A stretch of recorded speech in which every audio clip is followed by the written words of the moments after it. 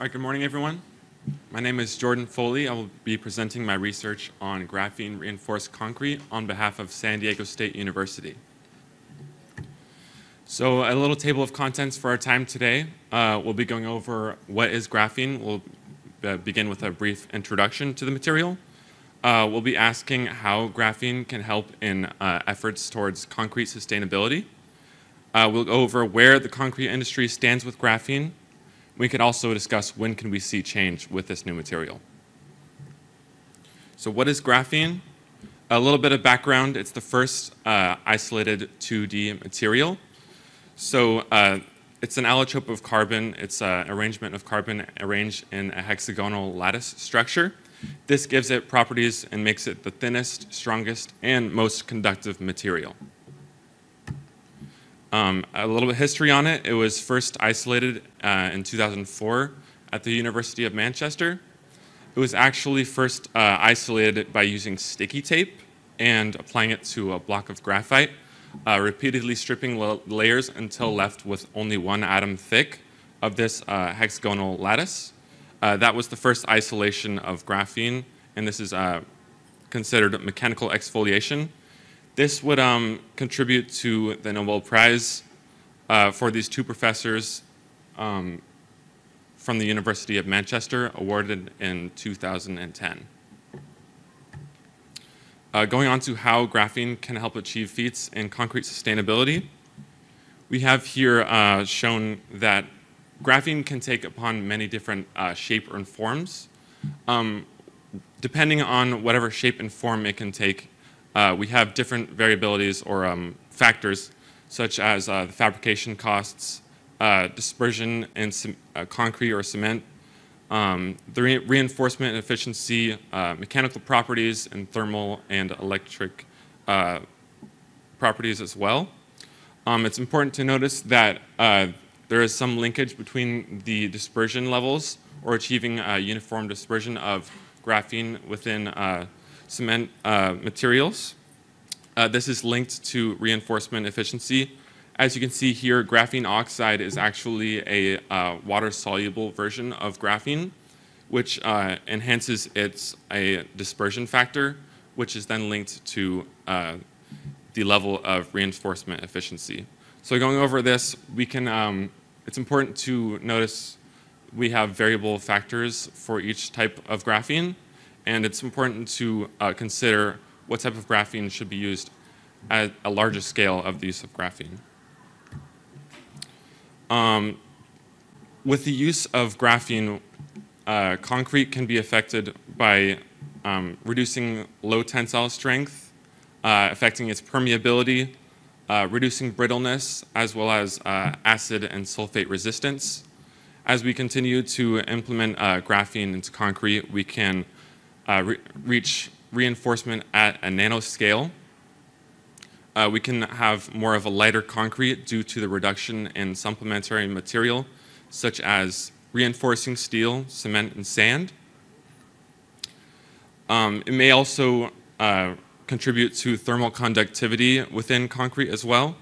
This achieves a more thermal stability in cases with fire resistance in any buildings that would use this material. With the reduction of any supplemental material, this contributes to a 2% reduction in total global carbon emissions with the use of graphene reinforcement. So now we'll go over where the concrete industry stands with graphene.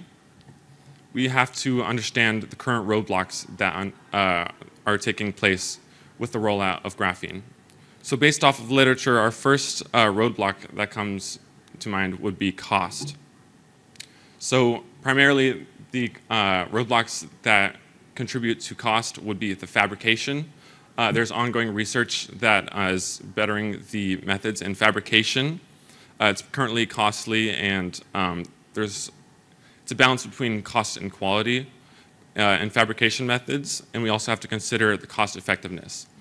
Due to the fact that concrete would need a high amount of graphene, we would need a high amount of quality graphene produced at a large scale. A solution for the cost roadblock would be to use the life cycle analysis for graphene. This would consider a cradle-to-grave analysis of all aspects, all costs and benefits of this material, and also physical research and to gain more of an understanding of this material. Our second roadblock we have here is quality.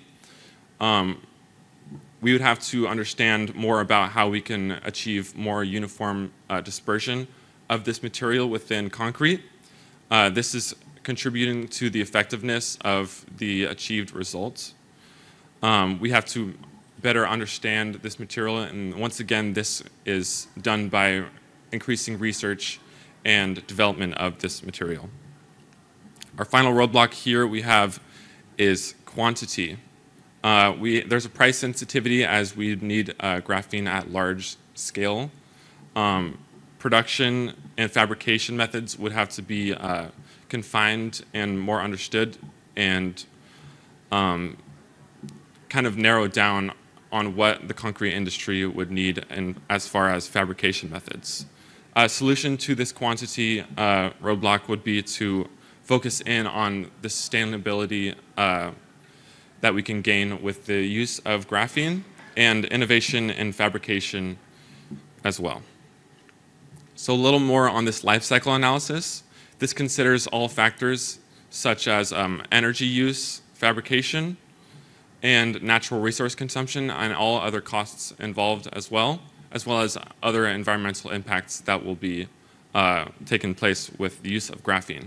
This is the next step in my research that will be conducted. I wanted to highlight a special fabrication method that's recently come to light. That's flash graphene. This is a method that uses any carbon-containing waste and converts it to this pristine graphene within 10 milliseconds. So what it does is you can put this carbon-containing solid waste within a cathode and superheating it to 3000 Kelvin in 10 milliseconds, and it's converted to pristine graphene within that time. So this is important for the concrete industry because it actually, compared to other fabrication methods, it offers a very good form of graphene, which is turbostratic.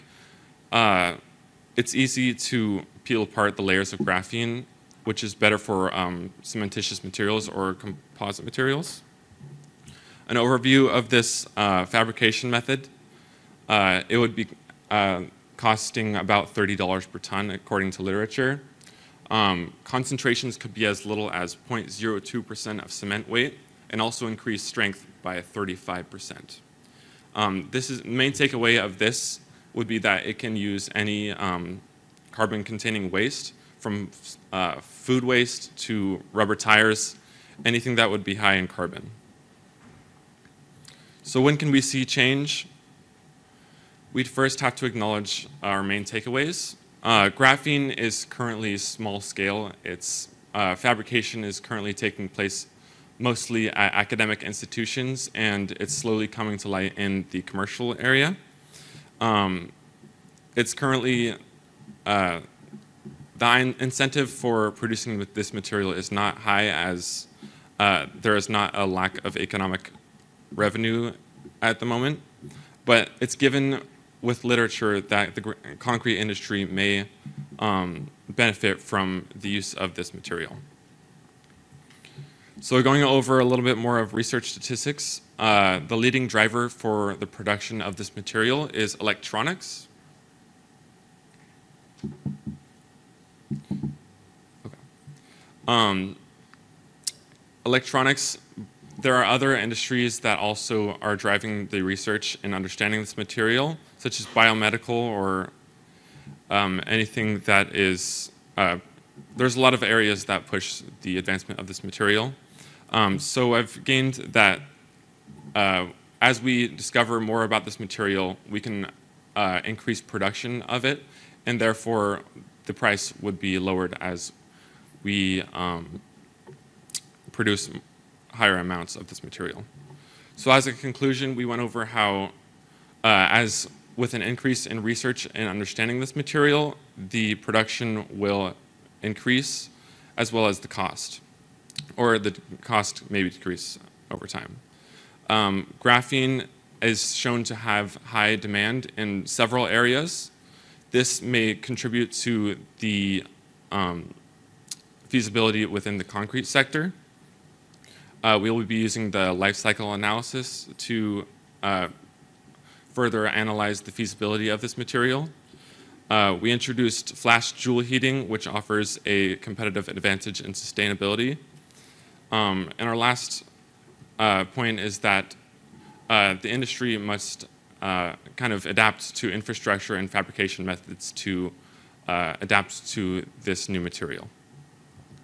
Here are my references. I would like to extend my gratitude to Professor Faroni of San Diego State University and Professor Mirvalad of Iran University of Science and Technology. Thank you.